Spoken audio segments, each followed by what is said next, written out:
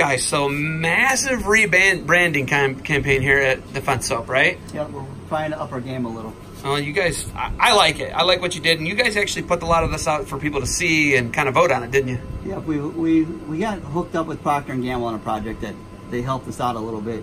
During that time, we met a couple different like package design companies, branding companies, and they took a look at our stuff, and we all agreed that we needed to freshen things up a little bit. So the company that's actually developed this package does McCafe, like McDonald's coffee drinks. They do Hall's cough drops. So it's a pretty decent sized company, and they're giving us this fresh look. But yeah, we had like 1,000 people vote on what direction we should go with this.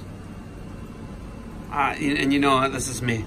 I'm a peppermint guy all day. You know that, right? Yeah, everybody has kind of like their favorites. I've been original for 15 years. I don't use much anything else. I don't see it changing, right? No. Okay, so something we're actually going to talk about, one of your new lines, your acne line, right? And then this antifungal is just a year old now, right?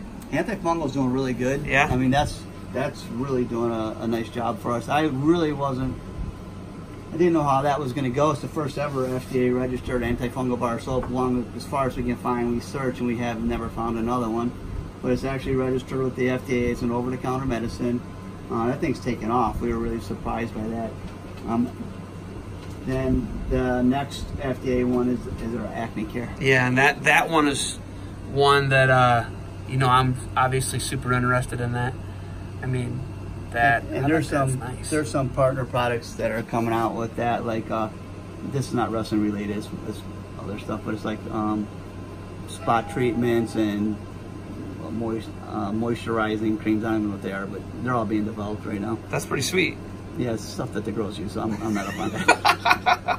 But I think it's necessary. I think you need that, right? Yeah, I think that's good. I mean, I get so many requests for wanting to make something for the women, which our soap is unisex. I never said it was for guys, but this acne line will probably be more toward the women. Okay, so when will people start seeing these packages coming into the mail? When will they start seeing the new branded product? When will it hit the mail? When will it hit people's homes? The first one they'll see will be the acne bar. That's in production as we speak. As a matter of fact, we've been holding up production on that to get this package complete. The final round of the package is done, and now it's at the printer.